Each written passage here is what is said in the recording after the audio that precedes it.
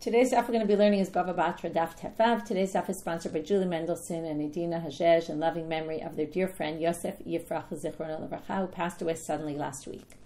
Yossi was a wonderful man who loved his family and toiled in Torah as well as in the law. Just a few weeks ago, he spoke at the Beit Knesset about his love for Daf Yomi, encouraging everyone young and old to take up the daf. He was thrilled that he recently finished his first year of the daf. We'll keep learning in your memory as long as we can, sending love and strength to the family. Okay, we're going to get started today we're in the middle of who wrote the books of Tanach. So the structure for today is going to be really dealing first issue with who wrote the books of Tanach, and particularly when it mentions someone dies in a book, if they were the author, how on earth were they writing about their death? So we'll deal with a bunch of books where that happens, and we'll have to figure out who finished the book. Then we're going to get to Iyov, and we're going to have a whole huge digression into talking about Iyov, a fascinating book. Who was Iyov? When did he live? And they try to put him in a historical context, many different varying opinions. We'll talk about what is the motivation of the rabbis to try to put him in a place in history, because the book really doesn't seem to be placed in any sort of time frame, although, well, we'll talk about that. And then at the end of the daf, we'll get to sort of the story of Iyov, which is what happens in the first chapter. There's a discussion between Satan and God, and what exactly was the discussion and how did these things come about. So recommended reading for today is to go home and read the first few chapters of the first, two chapters of Iyov as background also for the continuation of what we're going to be doing. So we started at the bottom of our daf with who wrote the books. Okay, by the way, the flashback went up yesterday specifically about both the writing of Torah scrolls and the order of the Torah and the differences that we were talking about yesterday. So you can read there in Shuli Mishkan's article on our site about the different orders of the books and about scrolls. So Miktavan, Moshe Katav, by the way, I wanted to just point out one thing that I noticed after class, which is I mentioned how one of the differences between our version and the version here, certainly when it comes to the Nevi'im Achronim, Yeshayahu, Yirmiyahu, Yechezkel, and Treasar, is that ours is more chronological. Yeshayahu came first, then Yirmiyahu, then Yechezkel. And Treasar kind of finished, at least, the last of the Nevi'im are there. It's chronological, whereas here it wasn't chronological. It was by Nechama, Puranut, if you remember. But when it comes to the Ketuvim, our order is not chronological. Okay, our order is, right, we have the Sifrei Emet, Tilim Mishlei Iyov, that's one unit. Then we have the Megillot, which go in chronological order for kind of a more practical approach, how they're read in Shul. Okay, we go in order of the calendar, and when we read those 5 Megillot, and then we have Ezra Nehemiah, Daniel, Ezra Nehemiah, Divrei Yamim, which chronologically are at the end.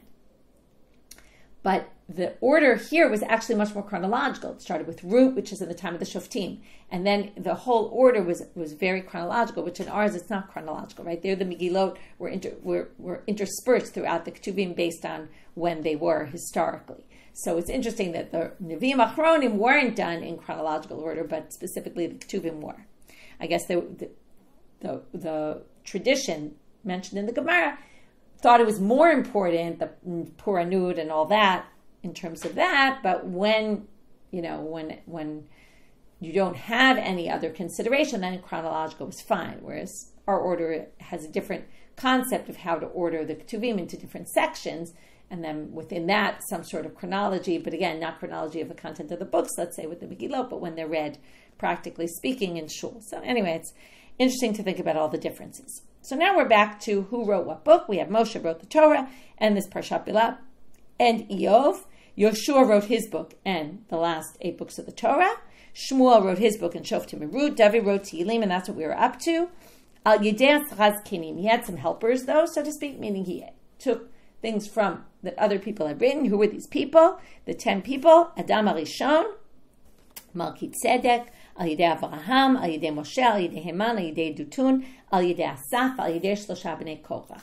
And this is based on, okay, we'll have to deal with Avram. Everyone else is mentioned explicitly in one of those introductory psukim. In the first pasuk in a lot of the Tehillim, it says, Mizmor La'asaf.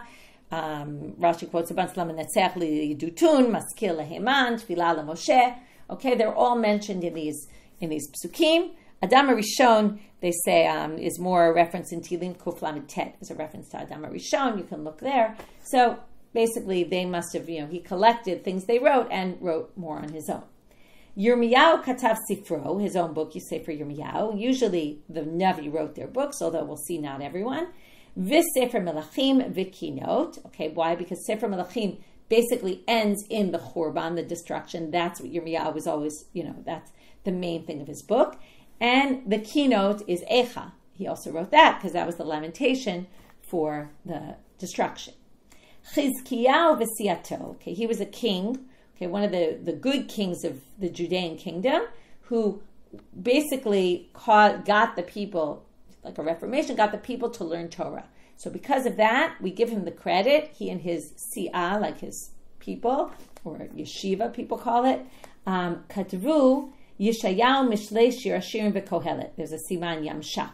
Okay, now Mishlei Shir Hashirim and Kohelet we always attribute to Shlomo, but the point is Shlomo never wrote them down. Some people say because Shlomo went bad at the end of his life, right? His wives turned him away, and he just never really wrote these things down. He said them, but never wrote them down. So Chizkiyahu took it upon himself to get all of this written down. Anshe Knesset Hagdola Katvu. Okay, here's Kandag. Why can't? Oh, Yechezkel, that's the kuf, because you can't use Yud, because Yud is Yeshayahu, Yirmiyahu, that doesn't help you. Yechezkel Ushne Masal, Daniel Umigillat Esther. Okay, so Anshe Knesset Agdola, which Rashi tells us is Chagai, Zachariah, Malachi, Zerubbabel, Mordechai, and all those other people around that time. They wrote those books that are, again, their time period. Yechezkel, which is already after the destruction, and Treasar, which at least ends with Chagai, Zachariah, Malachi, even though the beginning is earlier, which we talked about yesterday. Daniel, which is from the time of after the destruction, when they were living in Babylonia, and Megillat Esther, which obviously is from then also. Ezra katav sifro v'yachash shel divrei hayamim ad lo. So Ezra wrote his own book, Ezra Nehemiah, and he wrote all the genealogy that's listed in Chronicles until it gets to Ezra. Okay, again, we have the same thing. Once someone dies, well, they obviously can't continue and write things that are beyond their life. Now we're going to learn why Ezra wrote Divrei Hayamim. This supports what Rav said. Amar Rav Yehuda Amar Rav lo ala Ezra mi Bavel ad shiches atzmo va'ala. It was very important to him to write, to prove his own genealogy. If you remember, we learned about the whole thing, Asara Yuchsin and all that. About Ezra was very particular about who went to Eretz Yisrael, so he had to be particular about himself as well. So he wanted to prove that his lineage was good. And therefore, he basically wrote the book of Divrei Hayamim with all the lists of who's who and who came from who, in order to show that he had good yichus, that his lineage was right, was not flawed. And then only after that was he able to go to Israel. Okay, he said this for himself, but therefore he wrote the lineage there. Umay Aske, who finished it? Nehemiah ben Chachalia. Okay, Nehemiah finished it up. Amar Mar. Okay, that's the end of the Braita. Now we're going to fill in all sorts of things that are missing in this. So Amar Mar, Yoshua katav siflo shmona psukim shebatorah. So now we're going to say, here's a Braita to support this. Tanya, kiman da amar shmona psukim shebatorah Yoshua ktavan, which means that we're going to see a Braita that says, here supporting the fact that Yoshua wrote the last 8 psukim in the Torah, but it seems clear here we're going to see an opposing opinion. Ditanya, vayamat sham Moshe eved Hashem. So it says there, right, Moshe dies. Efshar Moshe met, katav vayamat sham Moshe. Could it possibly be Moshe dies and he writes in the book, Moshe died? That would be very strange. Ela ad kan katav Moshe, mikam va'ela katav Yoshua. So basically, right, until there, Moshe wrote. After that, Yoshua finished the book. Divrei Rabbi Yehuda. That's what Rabbi Yehuda says. V'amar la Rabbi Nechemiah. Some people say it was Rabbi Nechemiah. Amar la Rabbi Shimon. Efshar Sefer Torah chaser ot achat. How could it be that a Sefer Torah could be missing? Even one letter can't be missing. Of course, it wasn't missing 8 psukim. Uktiv, and what does it say in Sefer Dvarim toward the end in the pasuk Perek Lamed Daled? Perek Lamed Aleph. Lakoch et Sefer HaTorah hazeh. Okay, it says, right? You should take this Sefer Torah and put it next to the Aron. We had that whole discussion yesterday. But Moshe is told, take this Sefer Torah. That means that in front of Moshe was a Sefer Torah. Now, you can't call it a Sefer Torah if it wasn't complete. So it must be that Moshe wrote the whole Torah, had it complete before him, even though it talks about his death. So Ela ad kan HaKadosh Baruch Hu omer, u'Moshe omer v'kotev. Okay, there's two versions of this line, but let's read it and I'll tell you the two versions as we read it. Until this point of Yayamat Moshe, God would speak, meaning dictate, basically. Moshe Omer v'kotev, and Moshe would both say it and then write it. Okay, it's unclear whether Moshe would really say it or not, if that word is part of the text here. Some people take that word out entirely. And it was just that God would dictate, he would say it, Moshe would write it. Regular dictation. Not that Moshe actually said it. Okay? Depends whether you have that girsa or not. We're going to see what happened with those 8 psukim. Were they different in one way or were they different in 2 ways? Okay? If you say he also said it, then this next section he's not going to actually say. Or you just say he just wrote it, and this section you'll see he wrote it a little differently. So let's read it. Mikam ve'elach hakadosh baruch hu omer u'Moshe kotev b'dema. And from here, Moshe would write it with dema. Most people say dema is tears, although there are a bunch of different interpretations. What has to do with dam, maybe blood. But anyway, let's assume it means tears. Moshe wrote it crying. Okay, there happen to be those psukim always make me cry when we read them at the end of Simchat Torah. It's the very powerful psukim, right? Moshe, it's the whole culmination of his life, and he doesn't get to go into the land, and it's very tragic. And so they say here that God dictated and Moshe wrote it by crying. Now, if you say Moshe said it and wrote it, then in this case, he only said it. I'm sorry, he only wrote it, he didn't say it. Or the only difference possibly is just that he wrote it differently, which is he wrote it with tears in his eyes. Some people say he actually wrote it with tears. The tears, instead of ink, he used tears to write it. And if that's possibly what it means, unclear, but they were written in some sort of a different manner. Kemoshe nemar lahalan. Now here we're just proving this concept of dictation exists, and we see it in Sefer Yirmiyahu. Okay, Yirmiyahu tells Baruch, his sofer, his scribe, to write things down. And it says here, Vayomer lahem Baruch. So Baruch said to them, Mipiv yikra elai et hadvarim ha'elu va'ani kotev ala sefer b'dio. Okay, and there it says, right, they would say, Yirmiyahu would say the words to me, and I would write it down with ink. Keman az lahada amar Rabbi Yoshua bar Abba amar Rav Gidel amar Rav. So now we're going to say, okay, we have this machloket. We showed our bright told by Rabbi Yehuda or Rabbi Nechemia that Yoshua wrote the last 8 psukim. The other opinion, Rabbi Shimon, says no. Moshe wrote the last 8 psukim also. He just wrote them a little bit differently. So now they're going to say, according to who does the following source correspond to? Shmona psukim shebatorah yachid koreotam. Okay, the last 8 psukim in the Torah, an individual reads them. There's many different interpretations of what this means. Either it means don't break them up. They have to be read as a continuum. Some people think this means you can even read them without a minyan, or a minor can read them, or all different opinions of what this can mean. Okay, Rashi just says, Ein mafsikim bahem, we don't stop in the middle. You have to read them straight. Okay, some people say Yachid is a unique person, meaning someone very special has to be the one who reads this section of the Torah. So there's a lot of different opinions. Whatever way we explain it, they stand out and they're different from the rest of the Torah.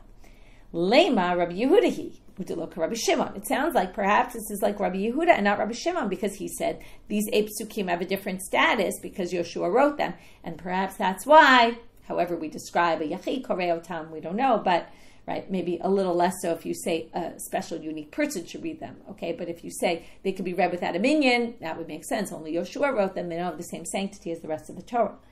But the Gemara says, no, afilu tema Rabbi Shimon. You can explain it according to Rabbi Shimon. We have the ishtanu. In other words, everyone agrees these 8 psukim are different. Different in what way, right? Either because Yoshua wrote them, or because Moshe wrote them while crying. Either which way, you could put them as a separate, independent unit that has its own unique laws, and therefore it could be also according to Rabbi Shimon. And now we're going to continue with all these other books, like Yoshua Katav Sifro, V'haktiv, but toward the end of Yoshua it says, Vayamat Yoshua bin Nun Eved Hashem. So what do we do with that? Da'aske Elazar, right? We're always going to go to the next important leader of their time. So Elazar was next. V'haktiv, but a few psukim later, we're now in the last chapter of Yoshua, it says Elazar ben Aaron mate. He also dies in the book. So who picked up after him? Da'aske Pinchas. Pinchas picked up after him. Shmuel katav sifro, v'haktiv Shmuel mate, but doesn't it say Shmuel died? Now this is a little different than the rest, because Yoshua dies at the very end of Sefer Yoshua, as does Elazar. Moshe dies at the very end of the Torah. Shmuel dies in Shmuel Aleph, Perek Kafchet. There's still, right, the rest of Shmuel Aleph and a whole book of Shmuel Bet. That's a big difference. Well, to aske Gada Chosev and Natana Navi. So they say the two prophets of the time, they were the ones who took over and finished the book of Shmuel. David katav Sefer Tilim al Yidei Saraz Kini. Now we're just going to go back to that list and ask a question. Okay, we didn't really explain how we got to Avraham. There is no Maskil Avraham, Lamnetzeach Avraham. There is no such thing. So before that, they asked a question, but you missed one. There's someone named Eitan Ezrachi. There's a Mizmor Tilim with his name in it. Amarav, Eitan Ezrachi, Zehu Avraham. And that solves our problem of where does Avraham appear, and solves the question of why wasn't Eitan Ezrachi on the list, because they're one and the same. K'tiv Hacha, how do we know this? Because it says here in Tilim, Eitan Ezrachi, Uchtiv hatam mi he'ir mi mizrach tzedek. This is a pasuk in Yeshayahu, which they attribute to Avraham. And Avraham is who lit up from the east. Now, the Mizrach and Ezrach have the same letters in it, right? Just the Aleph and the Mem are switched.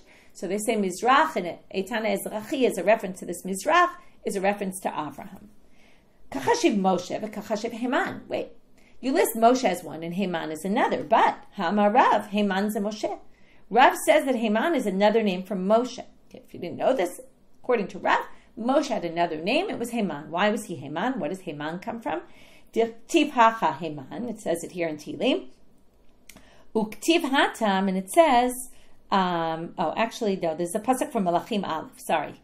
Vayechkam mikol adam. This is about Shlomo, how smart he was. Me'itana ezrachi veHeman v'chalkol v'dardar b'nei mechol v'yishmo b'chol hagayim saviv. Says Shlomo was wiser than all these men, and they say Heman there is Moshe. So now they say, K'tiv, how do we get to it's Moshe? K'tiv hacha Heman, K'tiv hatam b'chol beiti ne'emanhu, because Moshe was the most ne'eman to God, loyal. So therefore his name was Heman, Mr. Loyal. So how do we answer this? So that Heman must be the same Heman in Tilim? No, it's not. Trei Heman havu. Now do you understand? If you say Heman was Moshe in Tilim, then you have a problem, because we listed 10 people. One of them was Heman and one of them was Moshe. They're one and the same. So we resolved that by saying there were two different people with the name Heman. The one mentioned in Sefer Malachim was Moshe. The one mentioned in Tilim was somebody else. Moshe katav sifro v'parshat Bilam v'Iyov. Okay, now we're going to get on our big topic of Iyov. Iyov b'imei Moshe haya. Okay, so this supports the fact that Moshe wrote Iyov is supportive of this statement, or helps support the statement of Rabbi Levi, who we're going to see disagree with a lot of people. There's a lot of different opinions about when Iyov lived. It's like the biggest mystery. That Iyov lived in the time of Moshe, and then it makes sense that Moshe wrote about Iyov, okay, because he lived in his time. How do we get that Moshe lived in the time of Iyov? Well, we're going to say he used the same word that Moshe used, which is not the most common word, although the Gemara is going to say, what do you mean? All sorts of other people use this word. And I think it's really interesting to think about where these words are used in the context of them. So the first pasuk is, Mi yitain tivhacha, in Iyov it says, Mi yitain efo v'yichtevu milai. Okay? If I die, right, then what's going to happen with all my words, with what I did, right? I will have no memory. This is someone's, right, big struggle in life, that you leave your memory something. You leave something when you die. You know, who's going to, this is basically, I want there to be a legacy from me. Uchtiv hatam b'meh yivada efo. This is, now, Iyov's in a time of crisis, and Moshe also, we're going to see that all these psukim that use the word efo are in a time of crisis. Okay, so the time of crisis here in Moshe is after Chet HaEgel, after the golden calf. Moshe says, right, God says, Panay yelechu v'anichot tilach, v'yomer elav im ein panecha olchim al talenu. He said, if you don't come with us, then don't come. Right, I don't want an angel or anything. Ubamei yivada efo ki matzati chen be'enecha ani v'amcha halo belechtecha imanu. Right, how will we know that we found favor in your eyes? It's like a big question of faith. Okay, so that also, Moshe uses the same wording. That proves they must have been living in the same time. By the way, there's some theory to this, right? If you use a word, that sometimes words are used in certain cultures, in certain time periods, and then they're not used in other time periods. So this is a way of proving Iyov must have been living in the time of Moshe because of the wording that he used. Let me say, what do you mean? Ema b'mei Yitzchak, dichtiv, mi'efo hu atzad sayid. Now, where's this pasuk? This is in the pasuk when Yitzchak realizes that Yaakov took the bracha of Esav, and it says, "Vayecherad charada gdola me'od." Right? He got very, he shook. big tremor. Vayomer mi efo hu atzad sayid. Vayaveli, right? What happened? I was tricked here. I can't believe this happened. Okay, also in the time of crisis, a very strong word apparently. Ve'ema bimei Yaakov, you could also say he lived in the time of Yaakov. Dichtiv im ken efo zot asu. Okay, this is in the context of, this is when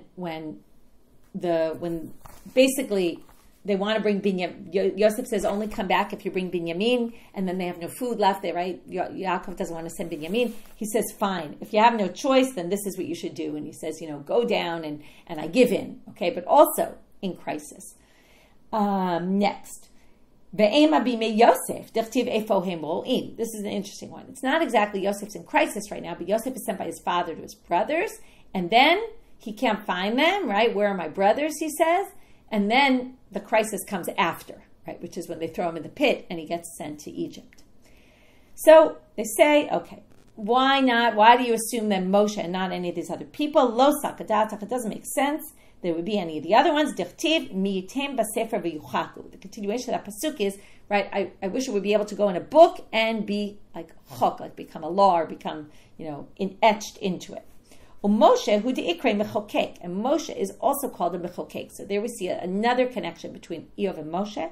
Dichtiv vayarish lo kisham chalkat mechokek safun. This is the bracha to God, where he's told, right, it says, he was the one who settled first. Remember, he settles in the Transjordan area, and that's where chalkat mechokek safun. That's where the plot of the mechokek is hidden. That's Moshe who died. Okay, so there's a reference. Moshe is called the mechokek, and Iyov uses that language in his pasuk, and that connects him. Rava Amal, Iyov bimei meraglim hava. Now, this doesn't necessarily disagree with Moshe, but it's connecting him to the meraglim. Okay, and it seems here by putting Iyov in a certain context, we're also seemingly connecting him with a certain person. We want you to associate Iyov with Moshe. We want you to associate Iyov with the Meraglim. What's the connection of Iyov to the Meraglim? Well, Iyov was in a crisis of faith, as were the Meraglim. And the message of the story is there's a bigger picture out there, right? There's something you don't all see. And God is orchestrating all of this. And it's the same message of the Meraglim and a very similar message in Iyov. Now, how do we connect it technically? Interesting connection. K'tiv hacha ish haya be'eretz utz Iyov shmo, right? He came from the Eretz Utz, and his name is Iyov. Uktiv hatam hayesh ba'etz. One of the things they're supposed to check in Israel is, are there trees? Eitz utz. Okay, you might say those are two very different words, which in fact the Gemara says. Midami, are these similar? Hacha utz, hatam eitz. They're two different things. This is what Moshe really said to Yisrael. There's a person whose years are long like a tree. Okay, basically, it seems Iyov lived a very, very long life. Okay, and he protects his nation like a tree. And I want you to find this person when you go to Israel. That's what he was asking. Ayesh ba'etz. Okay, which basically is interesting. Also, it puts him in Israel at the time. He's living in Canaan, okay, in Canaan. And, right, it seems like he's not really part of the Jewish people, according to this, which we're going to see. There's also a debate. Was he Jewish? Was he not Jewish? Okay. Now, a certain rabbi sat before Rabbi Shmuel bar Nachmani and said, Iyov lo haya v'lo nifra. Why are you having all these discussions? When did he live? Iyov didn't live at all. He never was. Okay? Ela mashal haya. The whole book is just a parable. It wasn't a real person. Amar le. So Rabbi Shmuel bar Nachmani doesn't like this. He says, Alecha amar kra. What do you mean? It's for people like you. The pasuk says, Ish haya be'eretz utz Iyov shmo. We take this literally. He was a person. He lived in Eretz Utz. Iyov was his name. He was real. Ela me'atas, the rabbi says to him, V'larash en kol ki'im kivsa chat ktana asher kana v'yechaya, etc. This is what we call the mashal of kivsat harash. This is after David sins with Bathsheba. The Navi comes to him and says, it's like, there's the rich person and the poor person, and the poor person, this is all he has, and you took it away, and this was his one wife. You took her away from him, and it's this mashal. Now, it never really happened. It's a parable. It's a story. But it describes, there was a kivsa, there was a rash, there was a poor person, there was a bit. It describes it as if it was real. So same thing with Iyov. To which they say, right, mihaya, of course that didn't really happen. Ela mashal ba'alma. It was just a mashal. Hachanami, mashal ba'alma, same thing here. To which Rabbi Shmuel bar Nachmani gets in the last word, and he says, Im ken shmo v'shem iro lama. Well, then why did you need to have a name of a place and a name of a person if not to say this was real? Okay, and this is a really interesting question. And the rabbis really ask it, and we have a difference of opinion here when it comes to Iyov. We don't really say it about other stories of the Torah, but this raises a big question. Are the stories in the Torah meant to be historical stories? Were they meant to be understood as parables? And people can, take this far one direction, far the other, both sides. No, everything was real. Some things could be understood allegorically, right? It's a very big question that's really opened up from this small discussion in the Gemara. I want to go read a section that I put in the chat before class. I'll put it back in the chat again to look it up. It's from Moreh Nevuchim in the third Chelek Gimel, the third section in chapter 22. And the Rambam in Moreh Nevuchim basically says, Parshat Iyov hamufla'a v'nifla'a misug ma she'anachnu bo, klomar hu mashal lebe'or hashkafot b'nei adam b'ashkacha. Basically, the Rambam says this is a parable. Ukvar yadata ma'amar achad mehem beferush, Iyov lo haya v'lo nivra ela mashal haya. Basher chashav shu haya v'nivra v'shu ma'aseh, shaya lo yada lo zman v'lo makom. Okay, so basically he says there was no place, there was no time, it was above time, it's just a concept, allegory. But then he says, one of the Chachamim said Bimei Avot, another one said Bimei Moshe. We're going to see all these different opinions about Bimei David. He was Me'olei Bavel. What are they doing, right? So in theory, it looks like that goes against the Rambam's position. But he says, the Rambam has a really interesting approach, and he says the fact that all these opinions exist that put Iyov in this time period or that time period or that time period is actually strengthening the fact that hu lo haya v'lo nivra. And he says, klalo shel davar, what they're really trying to say is, ben haya, ben lo haya, hare, and there's a very powerful line, whether he was or whether he wasn't, hare b'chayotze b'ma'ora'o hamatzui tamid navochu kol hachokrim mibnei adam. In other words, Iyov's question is a question asked in all generations. And the struggles he had are struggles that people have in all generations. And that's why the rabbis tried to put him in all the different generations. And that all those opinions actually combine and they agree. Okay, which obviously they don't all agree because Rosh Hashanah clearly says, no, he lived in a particular time and he was real. But what he claims is it's possible to understand all these different opinions is trying to put Iyov into all different generations and saying that Iyov really lives in every generation. Because again, he doesn't live at all. His message, it's a message that's a universal message for all time periods. And that's a very powerful statement, particularly living in the state that we're living in now, where those questions are really asked constantly. With all our struggles in the war and people dying and, how do we understand all this? And we're struggling with it. So it's something that all the generations really struggle with. Okay, let's move on and let's see the different opinions. Rabbi Yochanan Rabbi Elazar da'amri travayu. Iyov me'olei gola haya. He was with the people who went from the Galut after the first destruction, and they went back to Israel. Okay, which places him as a Jew going back to Israel.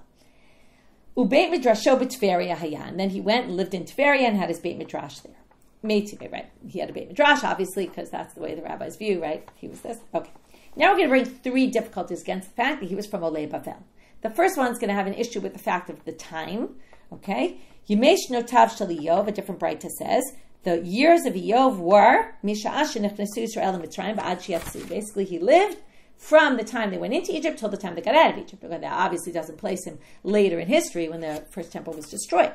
So, turning now to Amud Bet, Gemara says, no, ema mish kim misha'ah shenichnasu Yisrael Mitzrayim ba'ad sha'ah sheyatzu.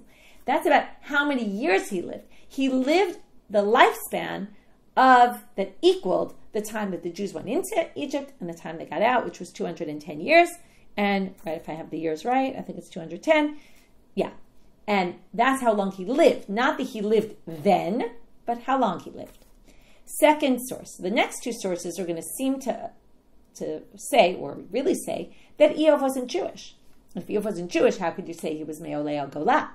So Meitive, Shiva Nevi'im nitnabulu umot ha'olam. There were 7 Nevi'im that prophesied for the Gentiles. Now we assume that means they were Gentiles who prophesied for Gentiles. Ve'eluhem, Bilam ve'aviv. Bilam and his father were both prophets. Iyov, And now we're going to do the 4 friends. Okay, I always like to say quote unquote friends. They weren't exactly his friends. They had a lot of not nice things to say about him. Okay, a lot of Iyov is these discussions Iyov has with his friends. So they say, what you're assuming these are all Gentiles. We know that Eliyahu for sure was not a Gentile because Haktiv, he says he was Mishpachat Ram, and that was a Jewish family. So Ela, what must mean is Inabui Inabelu Mot HaOlam. They prophesied for the Gentiles, not that they were Gentiles, right? That's what it says even. They were Nevi'im Shenitnabu Le'umot HaOlam. So obviously Bilam and his father were Gentiles, but the rest you could say were Jews. So Hachinami, you could say the same thing, just like Elihu must have been a Jew and prophesied for Gentiles, also Iyov, Inabui, Inabe, Le'umot HaOlam. So now they say, wait, that's a weird explanation, because there were 7 Nevi'im, according to this list, who prophesied for Gentiles. All the other, not, or I don't know, all, but many ones also prophesied for the Gentiles. Okay, I'll give you the main one, Yonah, right? He goes to Nineveh. That was his whole job. So, and it's a little bit of difficulty. You'd have to say Yonah had a lot of other prophecies as well about the Jews, because otherwise this doesn't make sense. Because the answer is Hatam ikar nevuotayu liYisrael, hachi ikar nevuotayu l'umot haolam. These 7 were the main prophecies they had were for the Gentiles, whereas other prophets might have prophecies for Gentiles, but also prophesied a lot for the Jews. Their main job was for the Jews, a little bit to the Gentiles. These people, their main job was to prophesy for Gentiles, and then you could still say he was Jewish. Third difficulty, Meitive, Chasid haya be'umot ha'olam b'Iyov shmo. Okay, this one's going to have a hard time reading it any other way. Chasid umot ha'olam, right? We know that from the Holocaust particularly, right? Chasidei umot ha'olam. These are Gentiles righteous Gentiles who helped the Jews. And his name was Iyov. V'lo ba la'olam ela kedei lekabel scharo. This is an interesting approach to Iyov. We're going to see a different approach later. As you might know, you might not, but in Sefer Iyov has a lot of complaints against God. And the question is, were his complaints said in an okay manner or not really in an okay manner? Was it okay that he did that or was it not okay? So we're going to see later a different source, not today, that it was okay that he did it. This source says, no, it was bad. Now you might say, what do you mean? It says, so that he be rewarded. But we're going to see the reward is a bad thing. Hevia kadosh baruch hu alav yisurim. So God brought bad things to Iyov, that we know happens. He starts to curse God, right? Those are the bad things he said about God. Well, once he did that, kafalo hakadosh baruch hu scharo ba'olam hazeh kedei letardo min ha'olam haba. God said, fine, I'm going to punish you. How am I going to punish you? I'm going to give you any reward that you were deserving of for your previous life before you sinned. I'm going to give you all those rewards in this world so that when you get to the next world, you'll have nothing left and you'll go to Gehinnom. Okay, we've seen this type of punishment before, right? Or this concept that push off, you'd rather not have your reward in this world so that it's saved up for the next world. So it's the same concept here, we're just using it in the reverse. So this opinion, okay, this is just, it happens to be he was Gentile, they say, and he was good to the Jews, but because he said these bad things about God, God actually punished him by rewarding him, right? The reward is at the end of the book, when Iyov gets back all the things he lost, which of course doesn't make up for all the things he lost. It's not like, okay, right, but he gets more, and it's supposed to make up for what he lost, even though obviously it doesn't make up for a lost family, but he does get rewarded, and all those rewards really we're saying were a bad thing. So how do we resolve that source with the fact that he was Me'olei Golah? To which the answer, Tanai, it's a Machloket Tanaim. And now, to get to the Machloket Tanaim, we're going to see a whole bunch of more opinions about when Iyov lived. Titania, Rabbi Elazar Omer, Iyov bimei shvot hashoftim haya. Okay, only at the end of this we're going to get to how do we see that there's a Machloket about whether Iyov was Jewish or whether he was not Jewish. And that's in the end what we're going to show from this source. So Rabbi Elazar said, Iyov bimei shvot hashoftim haya. Okay, he lived in the time of judges. How do we know this? Shenema, hen atem kulchem chazitem, lama ze hevel tehabalu. Okay, there's another pasuk from Iyov, chapter 27. It says, you all chazitem. Okay, we're going to see what this root means. It means to see, but see could mean a lot of different things. Lama ze hevel tehabalu. Why are you, going after hevel, useless things, bad things? See what it could possibly mean. Anyway, Eze dor shekulo hevel. What's the generation that's full of this hevel, like nothingness? Heve omer ze dorol shel shvot hashoftim. That's the time when the judges ruled, because we know, right, there's that terrible cycle, and the Jews keep leaving God, and there's chaos, right? Hevel is also kind of like chaos, and that's really what there was in the time of the Shoftim, so he must have lived then. Rabbi Yeshua ben Korchomer, Iyov b'yamei Achashverosh haya. He lived in the time of Achashverosh. How do we know this? Shene'emar v'lo nimtza nashim yafot ki benot Iyov b'chol haaretz. Another description of Iyov. His daughters were the most beautiful in the whole land. Okay, and they couldn't find anyone more beautiful than these women. Why is that a reference to Achashverosh? Because how would you know if there was no one more beautiful? That people couldn't find anyone more beautiful. When were they looking for beautiful women, the most beautiful women in the world? Well, what generation were they looking for beautiful women? And they looked everywhere to find the most beautiful women. So now you can say it must be his daughters were known to be the best in the land, the most beautiful, because they had actually checked and found all the women that were beautiful. You could still say maybe he was in the time of David. When David's about to die, he's very cold. And it says, they find this beautiful woman to warm his body. And there you have it. They looked also for beautiful women. So can't you say it was in the time of David? There they only looked in Israel.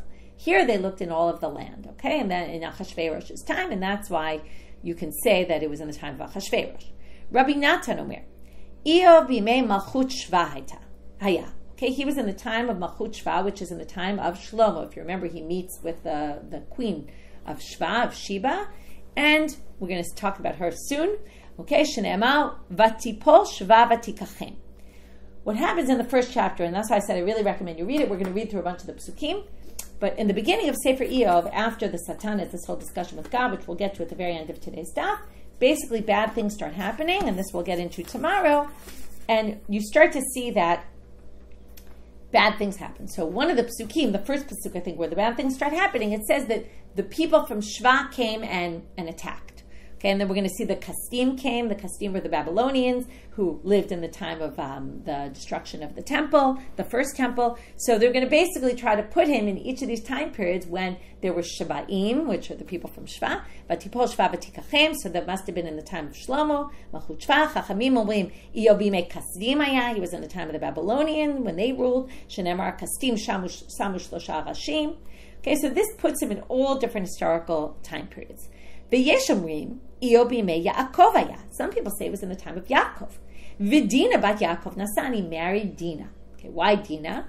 Well, K'tiv Hacha, now his wife in chapter 2, when all these bad things start happening, she starts complaining and says, why don't you just curse God?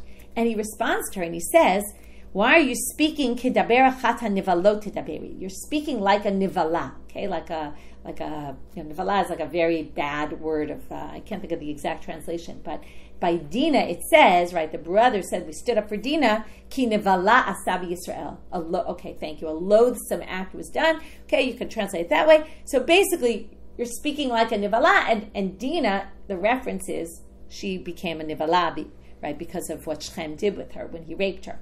So, there you see the connection of his wife, he called her a nivala, and Dina was called a nivala. Oh, it must be they're the same person.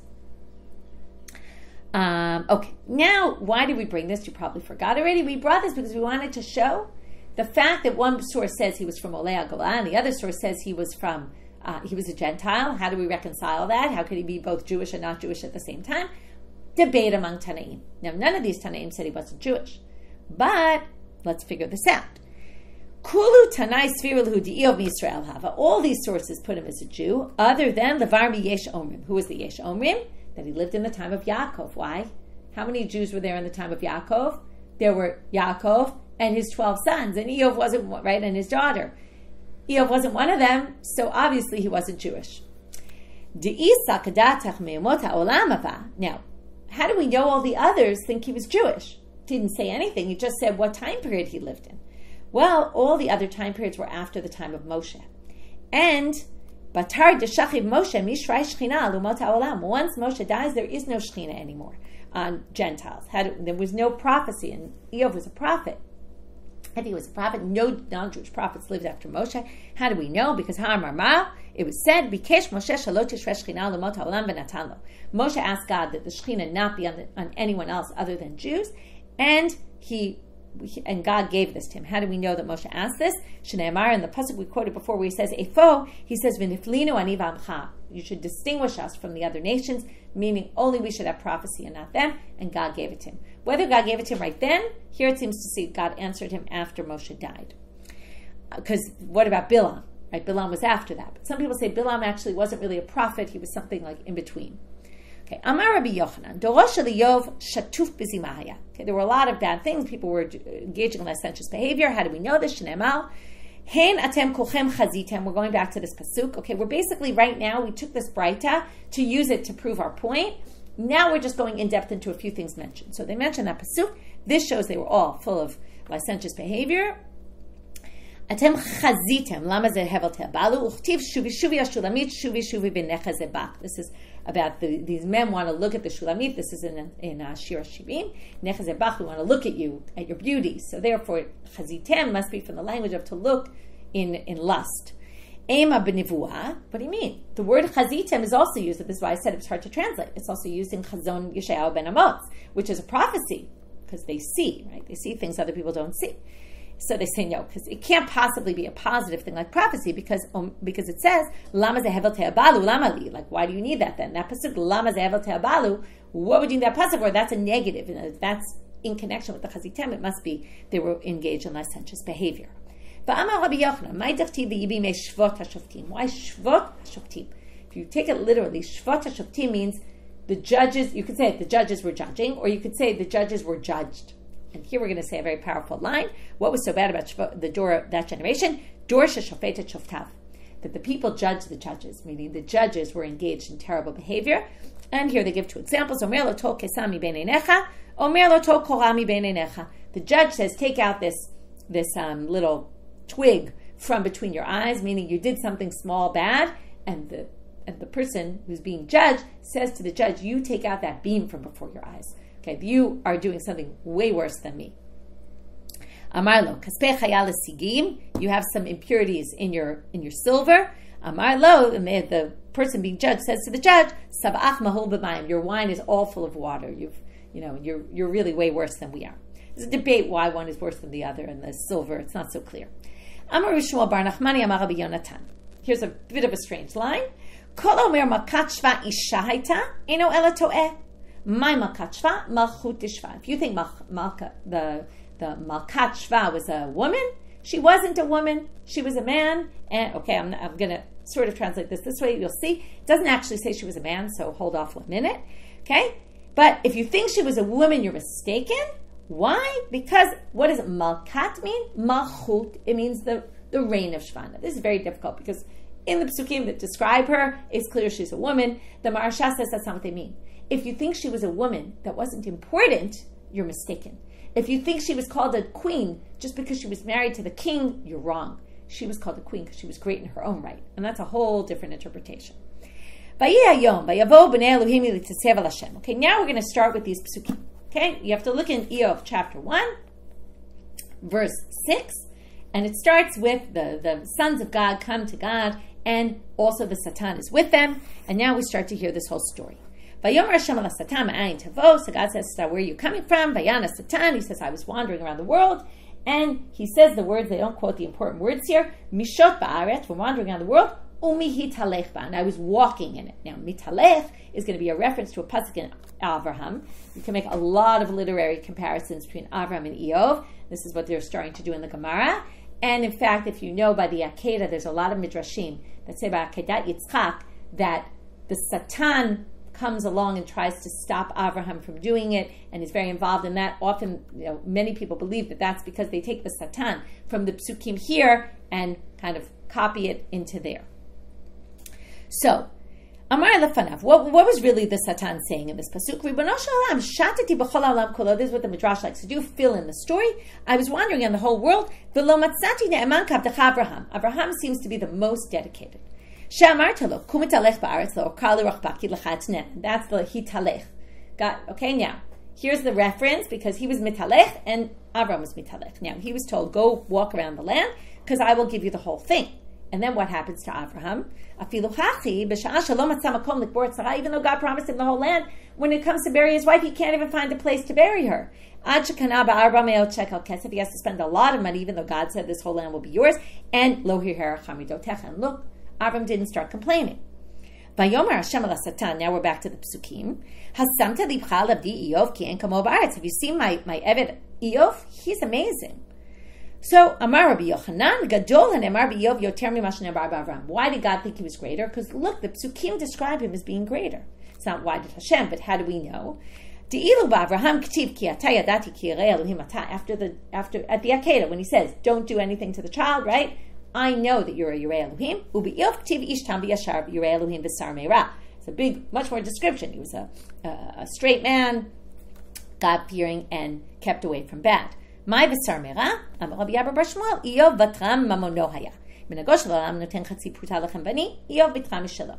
He basically, in simple words, we're at the end of the daf, so I'll just say this very quickly, he would say, keep the change. Okay, he would hire someone and just pay them for, a small job and give them the whole pruta instead of half a pruta. How it gets to the chemvani, you can look at Rashi. Vayana satan al Hashem vayomer, hachinam yarei Iyov Elohim, halo tasachta ba'ado ba'ab beito. Back to the psukim. You gave him everything, so what do you expect? Of course he's going to believe in you. And then it says, Maaseh yadav beirachta. So what does it mean, my Maaseh yadav beirachta? Amar Shabbat Rav Yitzchak, kol anotel pritami Iyov mitbarech. Anyone who got money from him, basically, right, the Midas touch, everything he touched turned to gold. He would always make money on all his business dealings.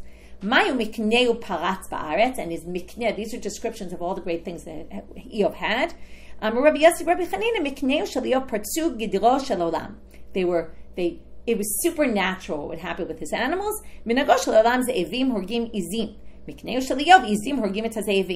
Okay, the wolves killed the goats. By him, the goats killed the wolves. Okay, meaning his goats could protect themselves from terrible animals that would come their way. Okay, then God says, fine. The Satan says, if you were to attack him, you'll see that he'll start Yivarecha, which really means to curse.